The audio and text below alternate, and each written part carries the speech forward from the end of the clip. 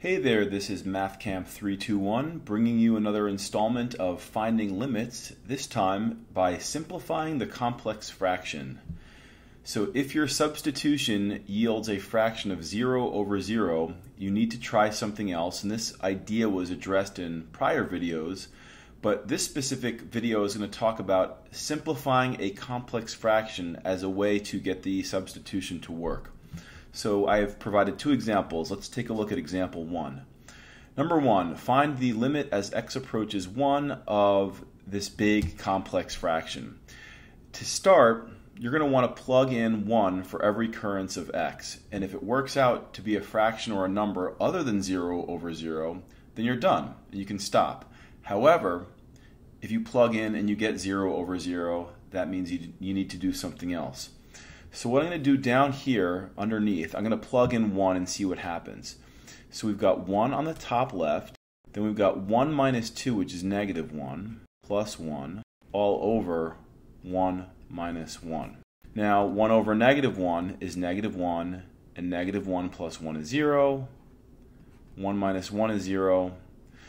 So this is no good. This is called indeterminate form, and it means you must try something else.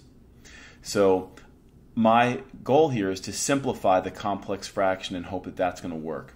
So just to buy me a little bit more space, I'm going to get rid of this scratch work that I just did. This is going to be a little bit of intense algebra coming up, but the first thing that I like to do to simplify a complex fraction is partition the whole thing off in brackets. It just helps to maintain a little bit of organization. So that's teaching tip number 1, use brackets. Teaching tip number 2, any value or expression that's not written as a fraction, I like to write as a fraction by putting it over 1.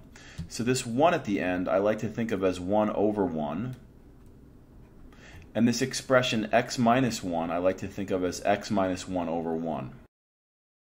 Okay, so now what I'm going to do is focus on the little denominators that exist on the inside of the bracket. So I've got a denominator of x minus 2. I've got a denominator of 1, and I've got another denominator of 1. And I need to establish the LCD, the least common denominator. And this is going to be an expression that's going to get rid of all the existing denominators. And when I look at collectively x minus 2, 1, and 1, the LCD is going to be x minus 2. So what I'm going to do is multiply the top and bottom by x minus 2 over x minus 2. Okay, so what I'm going to do first is take the expression x minus 2, and I'm going to distribute it into the top left of this complex fraction. So in other words, I've got x minus 2 times 1 over x minus 2. Now anything times its reciprocal is just 1. So I'm going to go ahead and write 1. Now our next operation is a plus, so I'm going to write a plus, and that came from right here. And now I'm going to distribute the x minus 2 into the top right, which would be like multiplying it by 1. And taking anything and multiplying it by 1 just leaves you what you started with, which is x minus 2. Now, because there's a plus here and not a minus, I don't need the parentheses. Had this been a minus, though, I would have needed the parentheses so I could have distributed the negative through appropriately. So the numerator is done. Now let's go to the denominator, and let's take that expression x minus 2 and we'll distribute it into x minus 1. Well, what we have here is a binomial times a binomial, so we could either FOIL or we could write it as two disjoint or distinct factors, and I think that's what I'm going to do. So I'm just going to write x minus 1 times x minus 2. Okay, so I'm going to come down here, I'm running out of space, so I'm going to draw an arrow to sort of provide a roadmap for you guys, and I'm going to continue. Okay, so cleaning up the numerator, we've got 1 plus x minus 2, which boils down to x minus 1, and then the denominator is still x minus 1 times x minus 2. The x minus 1s are going to cancel out because it exists on the numerator and the denominator. So now when I substitute in 1 for every occurrence of x, I'm going to have 1 on the top, and I'm going to have 1 minus 2 on the bottom, and that's going to result in a value of negative 1. So the answer to this first limit question is -1. And we were able to do it by simplifying the complex fraction. Okay, let's go to number 2.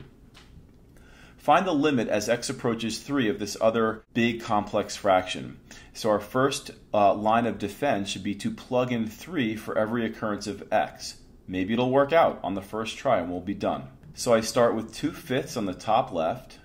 Then I'm going to subtract from that 2 in the numerator, and then 3 plus 2 is 5. And then this is all over x minus 3 or 3 minus 3. So it looks like, again, we've got a situation where we've got 0 over 0. This is known as indeterminate form, and it means you have to try something else. So we did give it a try plugging in, but it's not going to work out for us. So I'm going to get rid of this scratch work here, so it'll leave me a little bit of room to do the algebra that's going to be coming up. So teaching tip number 1 for simplifying a complex fraction will be to partition the whole thing off with a grouping symbol. This is for organizational purposes. The other thing that I suggest is that any value or expression that's not written as a fraction, I like to make look like a fraction. So I'm going to take this x minus 3 and put it over 1. And now I'm going to figure out the LCD. I'm going to figure out what it takes to make all these little denominators go away. And the little denominators are the 5, the x minus 2, and the 1. To make all of these little sub-denominators go away is going to require the 5 and the x minus 2, or the x plus 2 rather. Okay, so now it's going to be time to distribute. And if I distribute this 5 times x plus 2 into the top left, the first thing I notice is that the 5s are going to cancel out. And the elements that I'm going to be left with are the 2 and the x plus 2. 2 times x plus 2 is 2x plus 4. The next operation is a minus.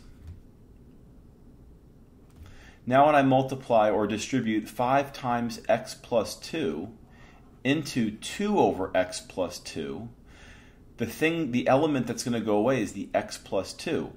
So I'm left with 2 and 5 for a product of 10. Good, so the numerator is done. In the denominator, nothing's going to cancel out, so I'm left with 3 disjoint things, or 3 distinct things, a 5, an x plus 2, and an x minus 3. So I'm going to go ahead and just write those things as distinct factors. Okay, I'm going to do a little bit more cleaning up on the top. 2x plus 4 minus 10 is really 2x minus 6. The bottom I'll leave as distinct factors, again, just to rewrite.